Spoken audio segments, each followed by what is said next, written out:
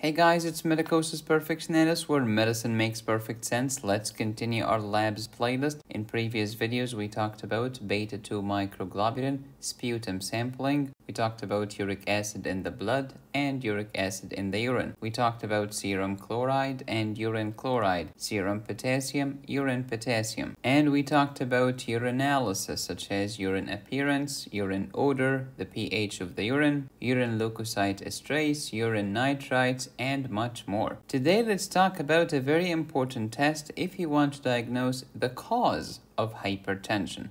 This is the plasma renin activity assay, which measures not the level of renin, but the activity of renin. This can also help us distinguish between primary hyperaldosteronism versus secondary hyperaldosteronism. Please watch the videos in this playlist in order. If you have watched my course on renal physiology, I've told you about the functions of the kidney. The kidney regulates water balance, electrolyte balance, acid-base balance, the arterial blood pressure. It excretes waste products and foreign chemicals and toxins.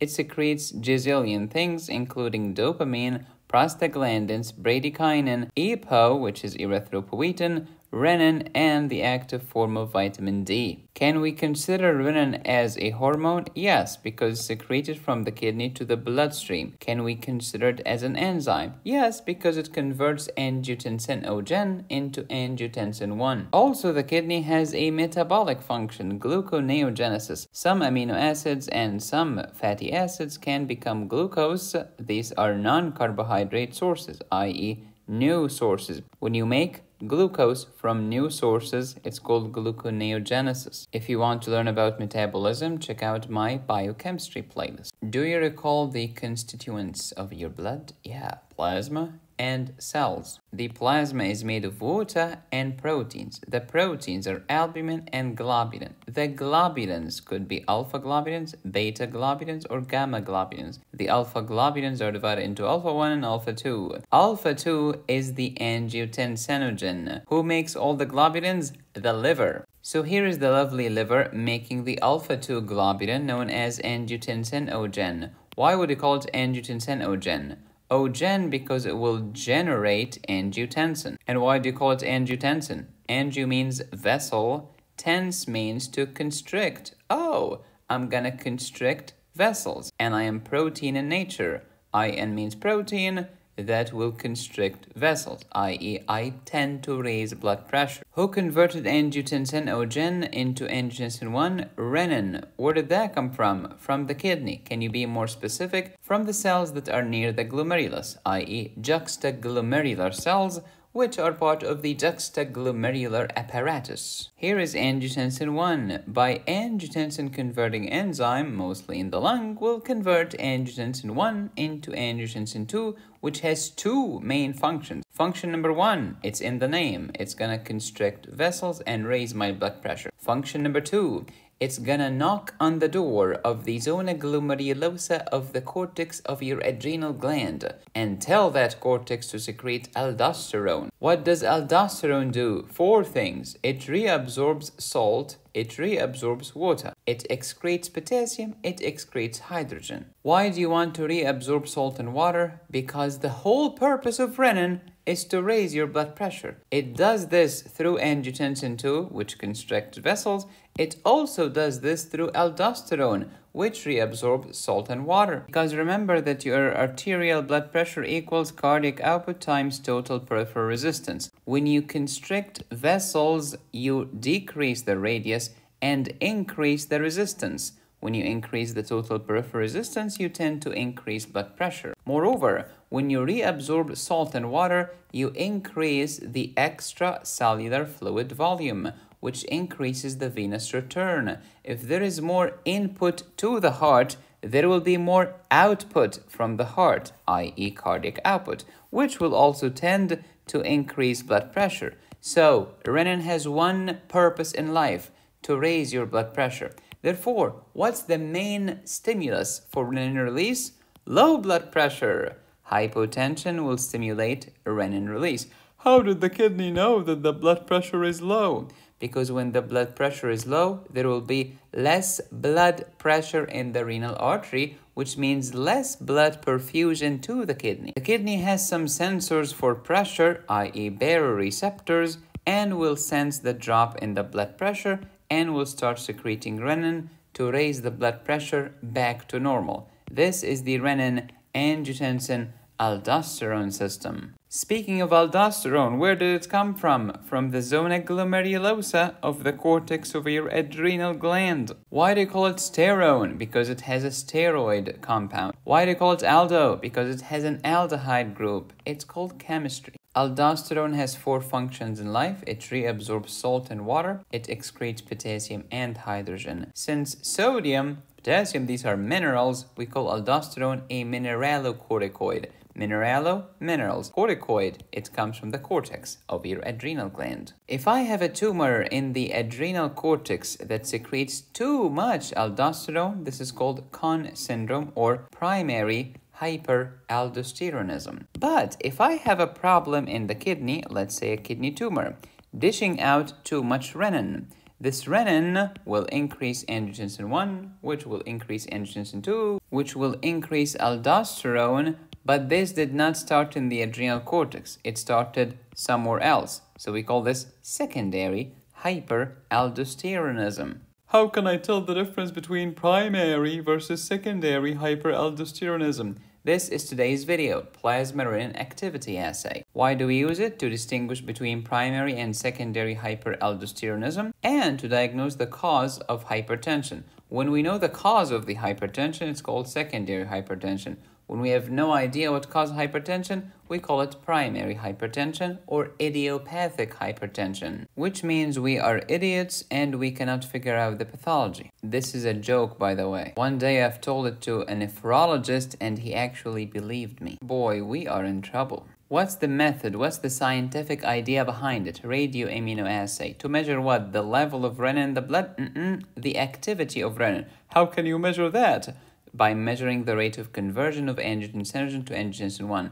The greater the angiotensin 1 you see, the greater the activity of renin. Okay, medicosis, so what stimulates renin release? Since renin has one function in life, which is to raise blood pressure, anything that decreases blood pressure will raise renin, such as volume depletion, hypotension, decreased renal artery perfusion, hemorrhage, burns, congestive heart failure, cirrhotic nephrotic CHF.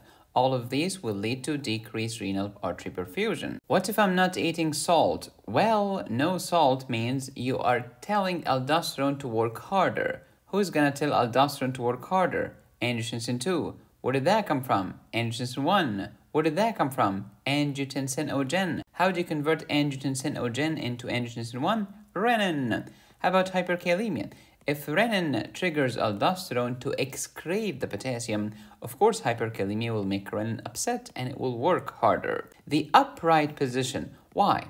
Imagine that I was laying down on my back and suddenly stood up. What's going to happen? Gravity will pull fluid, i.e. blood, downstairs to my ankles, which decreases the blood returning back to the heart. When you decrease the input to the heart, you decrease the output. When you decrease the cardiac output, you decrease blood pressure, which triggers renin. So, in the upright position, renin goes up. Conversely, in the supine position, there is blood all over the place. Blood is not in my ankles. Blood is in my abdomen now. You know who else is in the abdomen? The kidney. So, the kidney is well perfused, which means there's no need to make renin. Also, renin release follows a diurnal variation or a circadian rhythm. More renin release happens early in the morning for many complex reasons, but also don't forget that early in the morning I wake up and I stand up. So yeah, when I've been lying down for 8 hours and suddenly stand up, of course, this will decrease the venous return and decrease cardiac output and tell the kidney to make more renin. Next, licorice has aldosterone-like properties. If you are like aldosterone, well, it means we have aldosterone already. There is no need for renin. How can you distinguish between primary and secondary hyperaldosteronism? Think about it. Primary hyperaldosteronism, where did the problem start? It started in the adrenal cortex. The adrenal cortex is making too much aldosterone, so the kidney will say, if we have too much aldosterone already, there is no need for renin, so renin will go down. Conversely, in secondary hyperaldosteronism, the problem started probably in the kidney. The kidney is dishing out too much renin. Renin goes up, not down, and aldosterone goes up. So in primary hyperaldosteronism, renin is low, but in secondary, renin is high. If aldo is high and renin is low, we suspect primary hyperaldosteronism or Con syndrome. If both are elevated, we suspect secondary hyperaldosteronism, which could be caused by a tumor in the kidney making lots of renin, or it could simply be caused by hypotension. Now let's compare between primary hyperaldosteronism versus secondary hyperaldosteronism. In primary, who started the problem? The adrenal cortex. Maybe it's a tumor or hyperplasia, increasing aldosterone release. Aldosterone will reabsorb salt and water. When you reabsorb salt and reabsorb water, so the numerator is going up, denominator is going up. What do you think is going to happen to the serum sodium concentration? Most of the time it stays the same, which drives many students nuts. They think, oh, I'm reabsorbing more sodium, therefore the serum sodium concentration goes up. But don't forget, you're reabsorbing water too, so you're not increasing the concentration. The concentration will most likely stay the same. What will go up is the volume of your extracellular fluid, which tells the kidney to make less renin because we don't need it anymore. Less renin equals less angiotensin 1, which means less angiotensin 2. What else is performed by aldosterone? Excretion of potassium, you develop hypokalemia.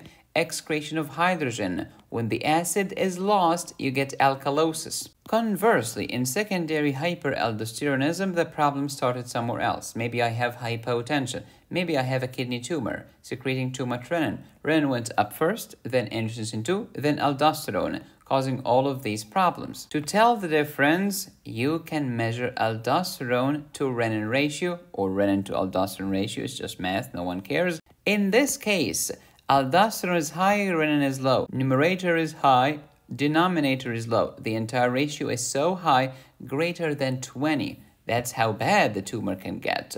Aldosterone level is 20 times or more higher than renin. Conversely, in secondary hyperaldo, renin is high, aldosterone is high. So if you do the ratio, it's probably normal or slightly decreasing.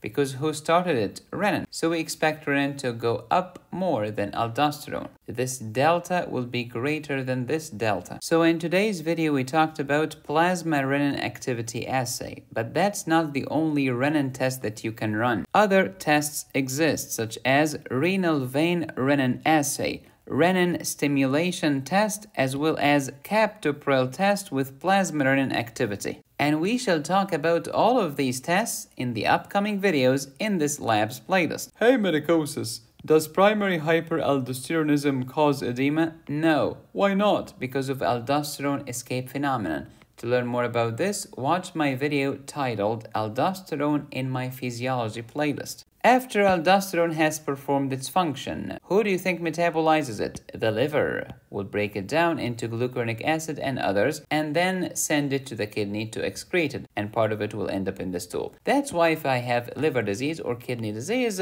I can end up with hyperaldosteronism. Would you call this primary or secondary? Secondary hyperaldosteronism, since the problem did not originate from your adrenal cortex. To learn more about kidney function, download my Renal Physiology course. It will teach you about GFR, renal plasma flow, the proximal tubule, the loop of Henle, the distal tubule, etc. Download it today at medicosisperfectionalis.com. To learn about hypertension that can happen during pregnancy, including chronic hypertension, gestational hypertension, preeclampsia, eclampsia, peripartum cardiomyopathy, acute fatty liver of pregnancy, and much more, download my obstetrics and gynecology high yields course at medicosisperfectionalis.com. And if you want to learn about some urological tumors and the interesting phenomenon of low implantation of the ureter, download my surgery high yields course. Thank you for watching. Please subscribe, hit the bell, and click on the join button. You can support me here or here. Go to my website to download my courses. Be safe, stay happy, study hard. This is Medicosis Perfectionalis, where medicine makes perfect sense.